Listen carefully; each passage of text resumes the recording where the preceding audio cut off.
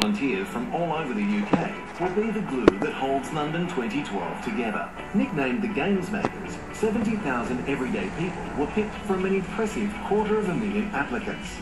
LOCOG's Seb Coe was at Wembley Stadium to offer his support at the first of 6 volunteer orientation sessions. There are hundreds of different roles and responsibilities in delivering a game. These guys will be the ones that are making the difference between a good and a great game. In large part, the assessment of what we all do will be based on their ability. These are the face of the games. You know, if you come to visit London in 2012, you go to an event, you know, you're trying to find your way around. These are the people you interact with. These will be the people who will create the memories for our spectators, for our athletes, for the media here. You know, they won't be meeting in the main me or Seb or, you know, the people who've been here for 7 years planning it.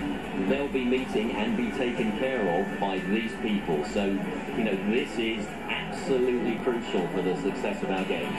British rower Sarah Winckless, who won a double sculls bronze medal at the Athens Olympics, stressed the importance of volunteers from an athlete's perspective.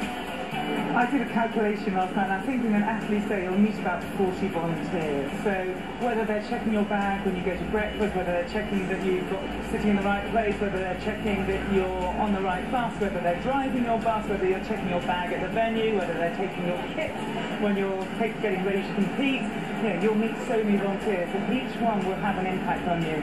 So I think, especially for Team GB, it's like, how do we look after our athletes, how do we support them, but not bother them in that way? So it's how do we really make that moment the right one for them. The Games Makers will contribute an estimated 8 million volunteer hours to help make sure that their city shines during the London Olympic and Para-Olympic Games.